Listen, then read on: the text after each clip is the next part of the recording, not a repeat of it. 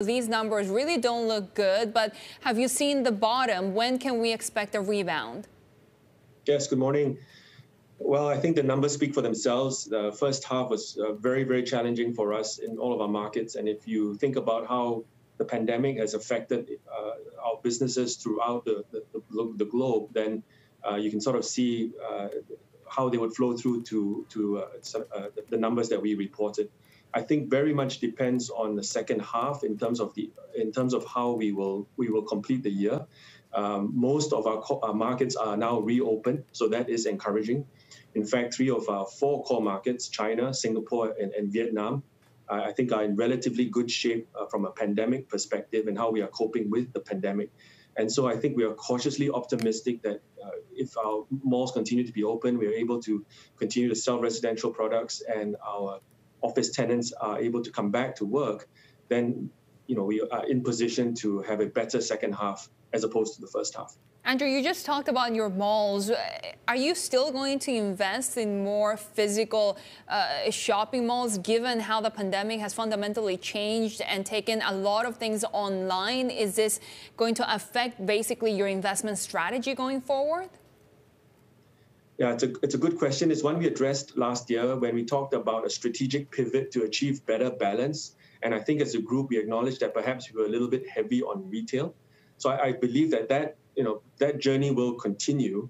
We do still believe that retail plays a role. It's just that the product itself has to potentially evolve. And what the pandemic has done has likely accelerated the pace of that evolution.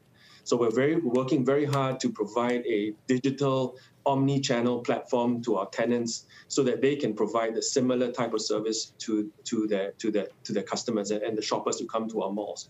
And we think that there is a coexistence of online and offline that can work very, very well for the right malls in the right locations. And that really underpins our retail strategy across China, Singapore, and other markets where we have a retail presence.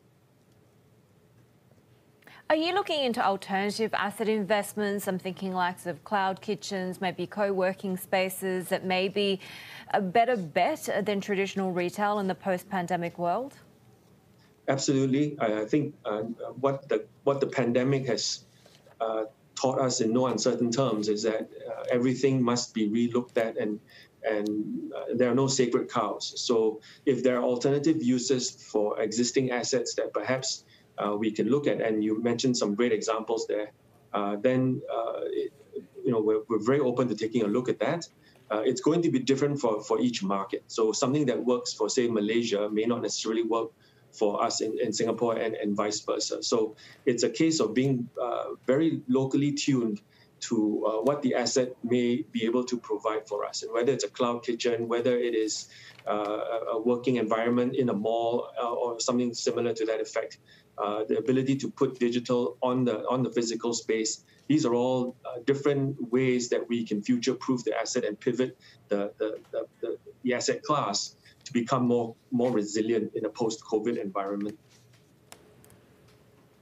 And we've heard that the Singapore government is increasingly concerned about the fate of developers, that they've drawn up emergency assistance plans. Are you worried about the broader industry? Do you see the need potentially for government bailouts if developers run out of money?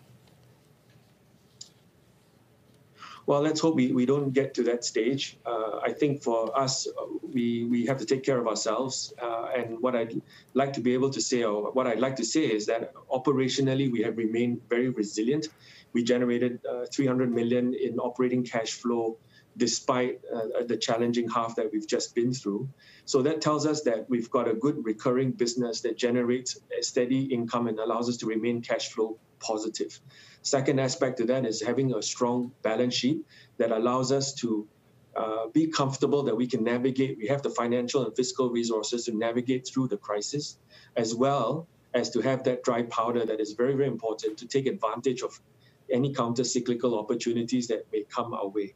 So I very much hope we don't get to a stage where we actually have to ask for help. I think the key here is to remain self-reliant and resilient through this crisis. And thus far, I think we're in good position to do so.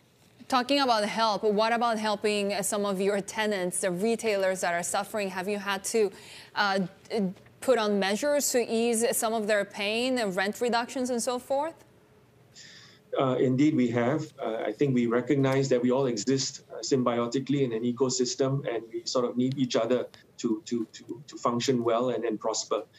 So hand in hand with some very timely and beneficial government support, we've been able to collaboratively work with our tenants to provide relief when it is needed. And even post the sort of mandated relief that has been set out by the regulators and the authorities, we are working with tenants on a case-by-case, as-needed basis. If you're a tenant and you're physically unable to open because your mall is closed, then I think that's incumbent on a responsible landlord to come in and provide that help. But as I said, as we are coming out of the first half, 90+% of our tenants are able to open across, say, our retail platform. And the same is true in our offices and our workspaces, logistics, industrial facilities, and so on and so forth. So the vast majority of our tenants are actually able to open and function. Then it's a case of your business model, helping them with the right digital platforms, get them on an omni-channel platform so they can service their clients according to the desired channel. And I think if you're able to do that, then we can proceed down to a much more case-by-case basis, rendering assistance only when it is absolutely needed. Andrew, when it comes to retail rent in Singapore, how much more pressure are you expecting for the rest of the year? It's a good question. I think thus far, our Singapore retail reversions have been very slightly positive. And we've been able to renew a vast majority, the majority of our leases that have come up to date. So that actually is very encouraging. And I think, again, is a byproduct of the collaborative approach that we have taken together with the government as well as our tenants. And they recognize that this is an ecosystem that is sustainable as long as we all work together and figure out a way out of the pandemic. So I think, again, we're cautiously optimistic that in terms of actual rents, I think they have a good resilience to them.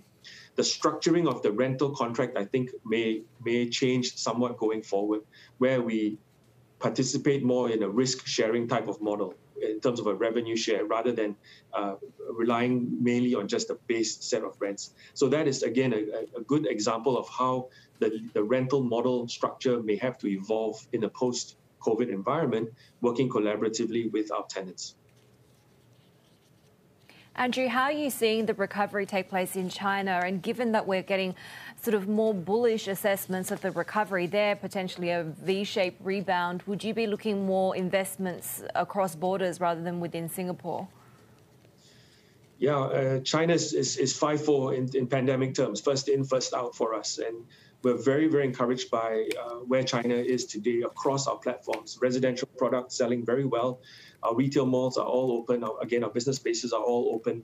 And they're pretty much, it's between sort of 80 to 90% back to sort of pre-COVID in terms of occupancies, and perhaps slightly lower in terms of sales and so on and so forth.